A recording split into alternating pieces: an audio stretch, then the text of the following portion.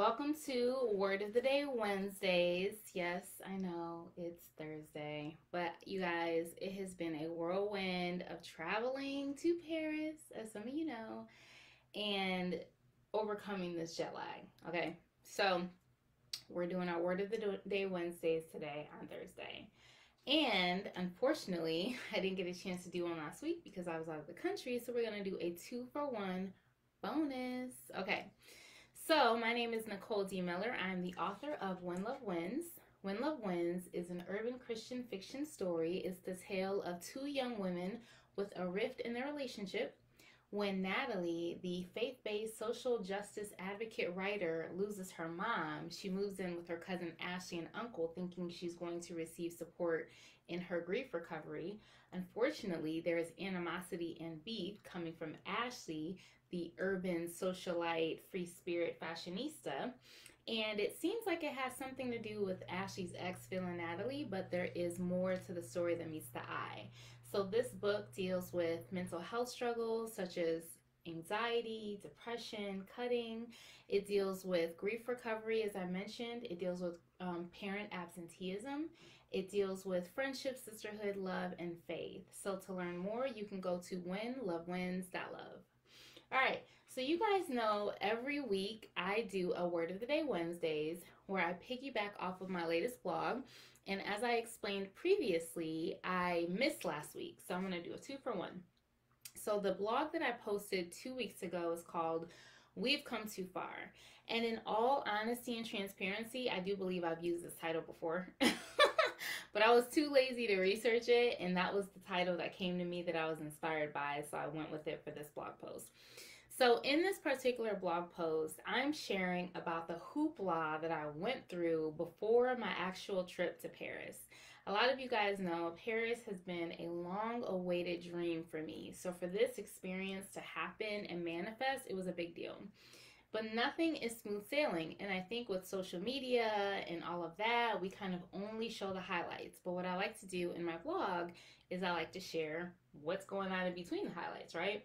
So with this Paris flight, I don't know if you guys have been flying lately, but the delays are insane. I feel like every trip I went on in the last year has been delayed. Like I went to one of my best friends' birthday to celebrate her birthday in Atlanta, Georgia, just a couple months ago, and I got delayed like 4 hours in the Atlanta, Georgia airport. And anyone who knows that airport knows it is a Freddy Krueger nightmare by itself. But anyways, I digress. So this time around, I get there early. I'm thinking I'm good. I got my pre-TSA, yada yada. No, delayed. Okay, and this was insane because I had a connecting flight. So I had a connecting flight in Washington, and if I didn't make that flight, you guessed it, I would miss Paris. And my best friend was already on her way there from Texas, so she would have to be in this foreign country by herself. So my wheels are spinning where I'm just like, oh, the planner in me is going like, okay, if I miss this flight, what am I going to do? Yada, yada. Initially, I wasn't that phased, but then as we got closer and closer to the time where I could potentially miss this flight, I started being anxious, you guys. In all transparency, I was anxious. So I shot out a little quick text to my prayer warriors in my life, and it was so interesting because this text was being responded to by a lot of people, but one person in particular is my spiritual mother. And she had just happened to be traveling, and I knew she was traveling. And she was like, yeah, I'm so sorry about the delays. I'll be praying. I'm getting into Cleveland now. So the funny thing is, in order for me to see what my next steps are, I went to a different gate so that I could find out, what I should be doing. And literally within moments of her sending her text, saying that she was praying, saying that she had landed, she's in front of me. So she actually walked out of that gate while I'm standing there. I wasn't even supposed to be at that gate. My gate was a different gate, but I just went over there because there was an available agent. And I took that as such encouragement because I was just like freaking out. And so seeing that was a great sign, and I connected with some of the other passengers, and they were believers too. And we were just like, we're just praying about this flight, this plane. And lo and behold, my best friend had already boarded, and she said that they were holding the plane for us. And I told my cohort, is what I call them in the blog, like my cohort of travelers, like, they're going to hold this plane for us. We're going to make this flight. But it was not easy because literally we landed. The airport is insane in Washington. It was like a mile run slash walk to the shuttle, then the walkway, and then all the things. And so finally, I get on the plane.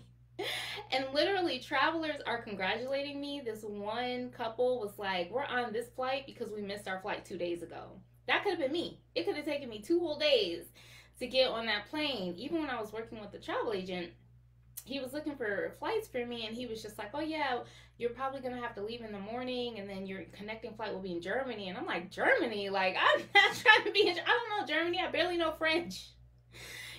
So anyways, thankfully none of that happened. And the wild thing is, as soon as I got on the flight, within minutes they closed the doors. Like, it was like minutes, and I was like, "Thank you, Lord." So the fun thing is that not only did I almost miss my flight going to Paris, and I haven't blogged about this yet, but I'll tell you guys who are on my live. Not only did I almost miss my flight going to Paris, I almost missed it coming back home because I mixed up my times and I was looking at the wrong time on my itinerary, and I thought I had to leave in the evening, and I really had to leave in the early afternoon. And thank God, United Airlines, which kudos to them, even with all their delays, they have excellent service. I love flying them. I love that they have TVs and USB cords and all the things, right? And food. And they give you vegan options, which a lot of you guys know I'm doing the vegan thing now.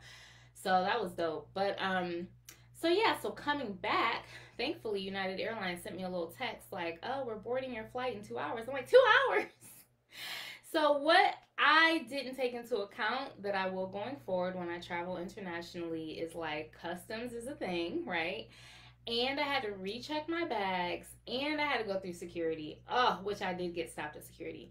But the wild thing is, Paris actually stops you. They stop the check-in process, like with your bags.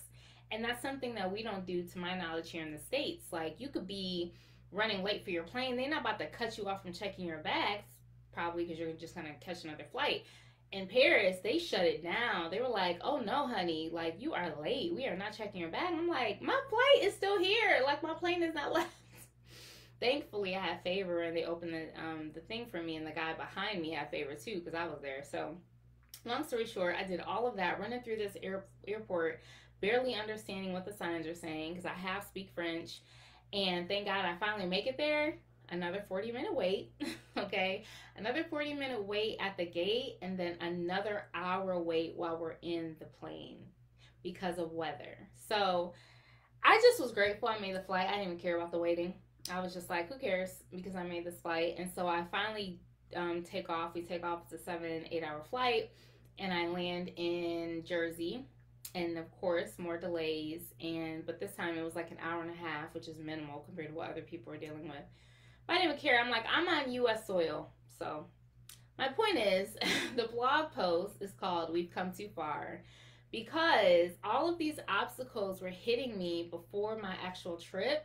And I just felt like it was opposition to God's promises and what I knew I was called to. And so having that opposition was just confirmation that I am supposed to go. And it manifested like I did. I had a divine assignment there. Me and my bestie had an amazing time. I was making sure to post on my stories. Sorry if you missed it, because they're only 24 hours. I probably should have did the highlights, but I forgot. But yeah, I did a couple of posts on my Facebook and on my business page. If you follow facebook.com/HCOHB. And then, of course, I did some reels. I had this vision to do a TikTok in front of the Eiffel Tower, which my bestie did with me. So we killed it during the day and the night, because at night it lights up. Oh, it was amazing. So the whole experience was surreal and beautiful and everything I thought it would be, and then some. And so the blog that I'm going to talk about now is called Black Girls in Paris, where I actually talk about us hitting up Le Louvre and the Eiffel Tower and the Arc de Triomphe and all of the spots that you think about.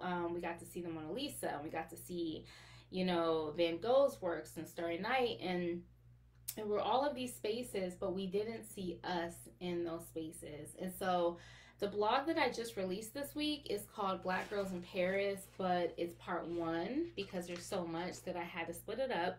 So tune in for part 2 next week. It's going to drop, and I will share about what I learned about Black and brown folks in Paris and how we impacted the history there that we're not necessarily known for impacting, and we're not really in those conversations when you go to those hot spots in Paris or visiting as a tourist. So, well, what I'll say overall is that the French people were so nice, and I was so tickled by their sense of humor because they seem like, not inviting.